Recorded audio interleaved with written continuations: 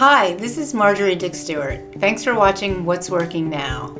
Today I'm going to talk to you about something that is misunderstood by most buyers and real estate agents: deadlines on offers.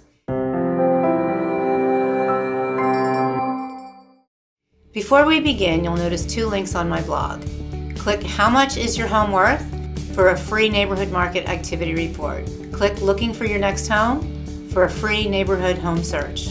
So let's talk about the power of deadlines with a compelling offer and the pros and cons of writing an offer with a deadline.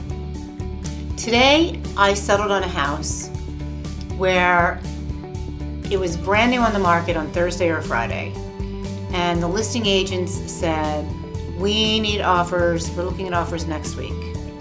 So I got together with my buyer and I said, look, if you write a compelling offer, something that's too good to be true, and put a deadline in it and make them answer us tonight before midnight, they have to answer us. So she wanted the house. We wrote a contract, all cash, settlement in 4 days, no contingencies, and a rent back allowing the seller to stay for free until mid-August. And we gave them 4 hours to review this offer. We said we wanted an answer by 11:30 p.m. They were traveling, the agents weren't ready for it, they were thinking offers weren't going to come until next week. We rattled the real estate agents, but the bottom line, the seller had to sign this offer. It was too good to be true. So at 11:29 and a half, ratified contract. Let's talk about when it's not a good idea to put a deadline in your contract. Yesterday, I had another buyer who wrote an offer for full price and wanted to give the seller 24 hours to think about it. They wanted to put in a 24-hour deadline. I convinced them this was not a good idea.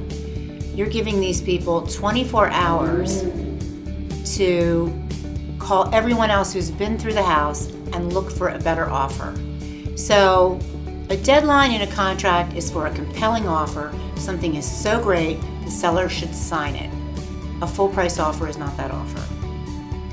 So if you're a buyer, make sure that you are working with a real estate agent who understands what is a good deadline, what is not a good deadline, and if you want a house in this market where there are competitive offers, what do you need to do to get the house? So thanks for watching What's Working Now. Be on the lookout for my next video.